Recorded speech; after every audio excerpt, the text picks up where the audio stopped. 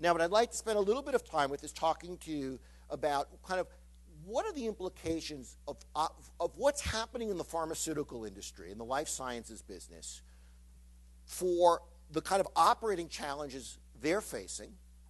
What might that mean for the kind of operating strategies they want to pursue? And then what does that mean for the kind of process technology and capability that you are trying to sell to them? How does that fit in, to their strategic weaponry? So I think there's four things that are kind of going on. I put these as challenges. Some of these are obviously opportunities, but kind of four key features of the pharmaceutical landscape. I'll use the term pharmaceutical broadly because I think today the difference between biotech and pharmaceuticals is gone. It's all pharmaceuticals. Companies they're less hung up on the modality. Obviously, biologics are becoming an incredibly important part of pharmaceutical technology. But there's innovation, there's investor pressures, there's pricing pressures, and there's competition. So let's talk about each of these a little bit and then reflect on what that might mean for the operating challenges, the strategic operating challenges facing your client base. So innovation, obviously, it's just, there's huge opportunity in pharmaceuticals, right? There's huge unmet needs, and there's a rapidly evolving science base. So that is, I think today, companies have a remarkable opportunity in front of them who are willing to invest, okay? But, it is expensive, right? So R&D is expensive, and it's very risky. At the same time, capital costs are escalating. So the costs of particularly biologics have high manufacturing costs and particularly high capital costs. We also know that innovative products in almost any industry are harder to predict demand for. So a lot of learning gets done after a product is on the market, and physicians are figuring out what does this work in combination with, what's the right dosing strategy, what's the right patient. We kind of get this idea that that's all figured out by the time you file with the FDA. A lot gets figured out afterward. In fact, if you look at survival rates of drugs, particularly in the cancer space, survival rates of a drug typically go up over time after approval. If you compare to what the survival rates were in the data submitted to the FDA and look at sort of 5 to 10 years later what the survival rates are on the same, in theory, the same regimen, they've gone up. Now, what's happened is the physicians have get better over time, learning by doing trial and error to figure out who are the best patients for this, what are the right combinations. That evolves. So some demand takes off, some dissipates. So we'll talk about some of the challenges there, but so I don't think companies have an option, by the way, about innovation. I think they have to be innovative unless they want to, try to play a sort of a biosimilars game. But I think any of the major pharmaceutical companies today, it may be they complain because it's risky and expensive and regulations, et cetera, but I don't see the alternative if they want to continue to be viable and grow and carry the price-earning ratios that they've historically had. So they can complain, but as I always say to them, what's your alternative? Are you going to become an insurance company? There's no, their rate of return historically is pretty good, but the game's gotten harder, and it's like a treadmill that keeps getting faster. So now we'll talk about some of the other challenges that get overlaid on this, because, it's always been expensive and risky to do pharmaceutical R&D. But there's a couple other things that are going on now in the environment that are making it even harder or making the challenges even tougher. So first of all, there are investor pressures. Pharmaceutical investors have been spoiled for decades. If you look at rates of return on equity of pharmaceutical stocks over decades, since about the mid-40s, it's at an astronomical return on equity, averaged in the low 20s consistently over decades. That is almost, that's like a full standard deviation above the next best one. Now, that's changed a bit in the last several years, but pharma investors have those expectations about high rates of growth.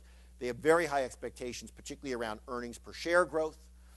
For most of the majors, the dividend is absolutely non-negotiable. So talk to CFOs of a major pharmaceutical company. They will all tell you the day we cut the dividend is the day I'm no longer going to be the CFO.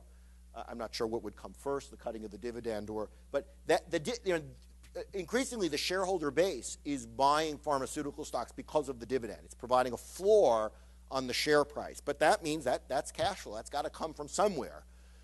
So that means companies need to watch their OpEx very carefully. So it's not like the old days where companies say, okay, what happened in sort of the 90s is companies said, boy, there's a lot going on. We need to invest to be innovative. Let's ramp up our R&D spending. So if you looked at what happened to R&D spending in the pharmaceutical industry in the 90s, it skyrocketed. It went from, the average, I think it was going from about 8, 9% or 10% R&D as a percentage of sales up to 17, 18%. It was skyrocketing. Companies have all scaled back as a percentage of their revenue and as in aggregate.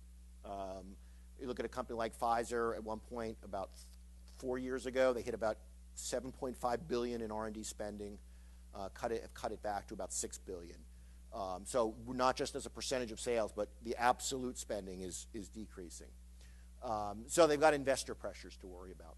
Now, there's a kind of view that says, wait a minute, we can get ourselves out of this with pricing. In fact, if we're really crafty and we do specialty pharmaceuticals, particularly biologics to treat a cancer, then we can charge prices like this. So if we look at the sort of list of a partial list of drugs that are out there, and these are all biologics, I believe, we're talking drugs that have, $120,000 per year costs, 90, 80, 110.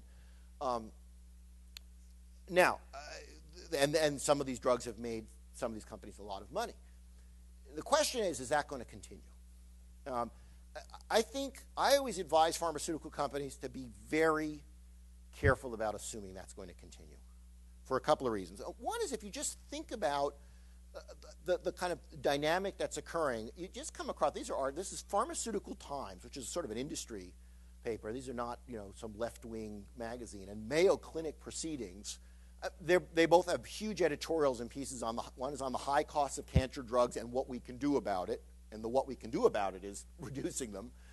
And U.S. cancer care researchers say cut drug prices. Again, these are mainstream pharmaceutical industry. These are not sort of left-wing kind of raving socialists who want to cut prices. This is mainstream. There's a lot of pushback coming. If you hear members of Congress speak about drug prices, this is target number one for them. If you think about the percentage of healthcare costs that are pharmaceuticals, it's 10 to 15%. But if you actually translate that to a company like General Motors and you say like healthcare costs are about $1,200 per car, about $150 of every car is pharmaceutical costs. And for companies that operate on razor-thin margins, that's an attractive place to go. Now, the other issue you get into is, and the pharmaceutical companies always say that's not fair, and I say, look, there's nothing in economics that says things are fair. It's just that's irrelevant to the discussion. The other issue you get into in serious economics is people say these drug prices are justified because they extend lives, they keep people out of the hospital, and we've done the pharmacoeconomics to show that at $90,000 per year, the system saves $200,000, so that's win-win. Unfortunately, they're only doing half the economic analysis. If those of you who studied economics, you may remember on day one of economics, you learned microeconomics. You learn about something called the substitution effect, which is relative value, right? So if I pay for this, is this worth it relative to something else? On day two, you learn about something called the income constraint, which is demand is determined not just by your relative valuation, but at some point we all hit an income constraint. I may find a $400,000 Ferrari a very valuable car, but it exceeds my income constraint. So what happens is if we kind of go back to this list, all of these drugs individually may be economically worthwhile when thinking about the substitute of, gee, somebody could be in the hospital, it's much more costly, or they may die 6 months sooner. That's very costly in lots of ways. So you could justify these prices based on relative valuation. If there is just these drugs, the system could probably absorb it. If there's 200 more of these, you hit what's called the income constraint. Suddenly you just don't have money. There's just no cookies in the cookie jar to pay for it. That's what we're going to hit first. As these become more mainstream, it's going to be impossible economically. You just do the math. And you suddenly, health insurers wind up just being completely swamped. So unless folks want to see their health care premiums triple, which they don't, we're going to have issues there around price. So I don't think they can assume that they're going to get those kind of prices. So that's another constraint they're facing. A third one is competition. Now, there's always been competition in the pharmaceutical industry, but the nature of the competition has started to shift. And this is something I first started to see in about the mid-'90s. I called attention to it, and at that point, I was more calling attention to it as a possibility. Now I see it. Now it's full bore, which is folks are actually working on a lot of the same stuff. They're going after the same diseases. Look at the cancer space. 15 years ago, 20 years ago, companies were not doing cancer stuff. It was viewed as unprofitable. Now every company is basically in cancer. And they're all doing monoclonal antibodies for cancer. And they're going after the same kinds of cancers. And they're working on the same science bases. What does that mean then if you're trying to craft manufacturing strategy for a pharmaceutical company? I think there's a couple of key priorities that have to be on your mind. And when I advise companies, and if I were advising a company right now, I'd get them to think about these priorities. The first is about, look, manufacturing is not about low cost in that business. It's not about being the low cost player unless you're doing biosimilars. That may be a different story. But by and large, it's about speed. It's about enabling rapid launch, so making sure process development and manufacturing are not on the critical path. And they're on the critical path a lot more than you'd imagine. But more importantly, making sure you can ramp rapidly. You no longer have time to launch now, ramp later. When you had 10 years of exclusivity, you could launch now, first 3 to 4 years, ramp up, get your peak sales from year 5, 6, 7, 8, 9, 10. You could make a ton of money. Now, if it takes you 4 years to ramp, you could be done. By the time you ramp to full volume, game's over for you. You're on to the next thing. It's like the electronics industry. Not quite. We're not at that cycle speed yet, where things get obsolete in 6 months. But pharmaceutical industry players have to learn about the fact that they're in a business where things could become obsolete. Historically, they did not become obsolete. They went off patent. Risk is going up. And the way operations can help you reduce risk, if you can deploy capital or capacity faster, you can wait longer. If you can wait longer, you have lower risk. If it takes me 4 years to build a plant, and that's about the time it takes now to design, build, and get validated a plant, I've got to be right 4 years in advance. I've got to forecast my demand correctly before the drug gets on the market, 4 years before. That's risky because a lot can happen in 4 years. And so I would think very much about how can we be faster to get capacity deployed so we can be more responsive. How can we lower the capacity costs? Capacity costs are a big deal. Marginal manufacturing costs are not. But as we start to think about some of the plants, the biologics plants, which are now approaching some of them $1 billion, that's a lot of capital. And if I'm on the board of directors of one of those companies, I don't want to see that capital going into manufacturing plant. I want to see it go into R&D. If I have a choice of building a big plant in Ireland for $1 billion or Singapore for $1 billion, or putting up a research center here in Boston for $1 billion, as a member of the board, I know where I'm going. I want to see that R&D center in Boston or San Diego or some other biotech hotspot. I don't want to see that $1 billion going into a plant. And third, I mean, reliability has always been important in this business, but now I think we're talking extreme reliability. One small misstep, that margin for error has vanished. Look at what happened to Genzyme, right? That was a great company. One misstep, a complicated set of regulatory issues they ran into, that cost them the company, right? That's what led them to be bought by Sanofi.